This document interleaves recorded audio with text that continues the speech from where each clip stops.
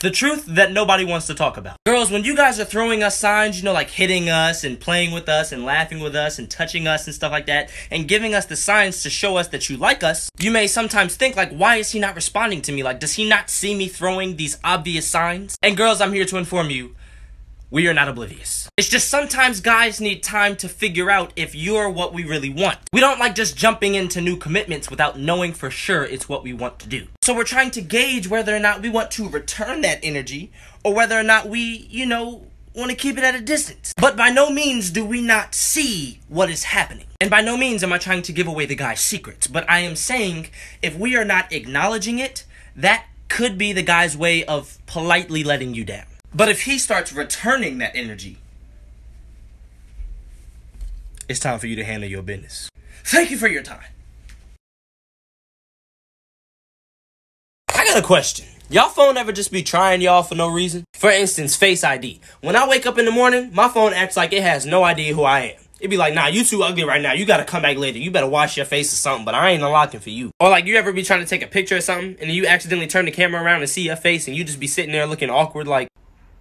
Another thing that pisses me off is that when I say, hey Siri, she don't never want to respond. But whenever I'm having a regular conversation, somehow she hears every single word I say. And when I do actually talk to Siri, she has no idea what I'm talking about whatsoever. And I can say it clear as day. Like, where is McDonald's? And she'll be like, where is McDonald's?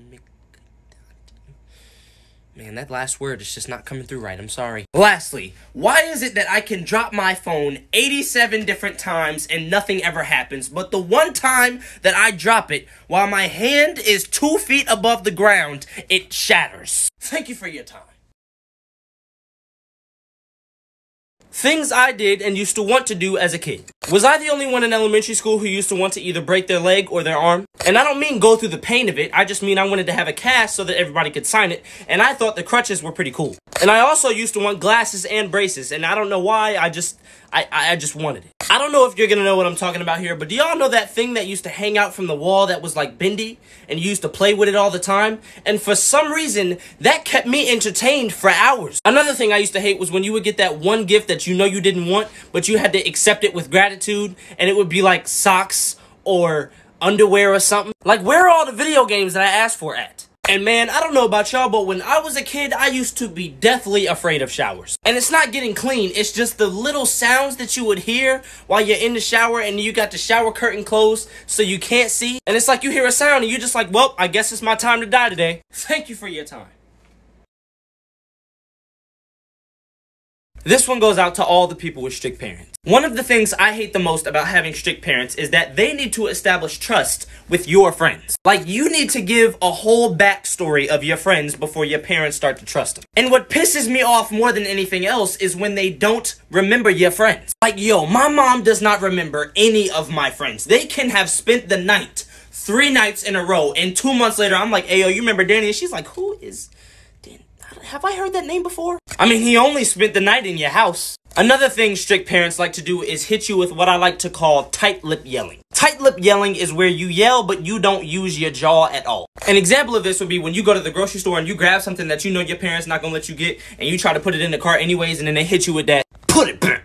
And I don't even know how they do it, because they're yelling at you, but they're not even moving their jaw. They're just, like, do you know how mad you have to be to yell at somebody and not even move your jaw? Thank you for your time.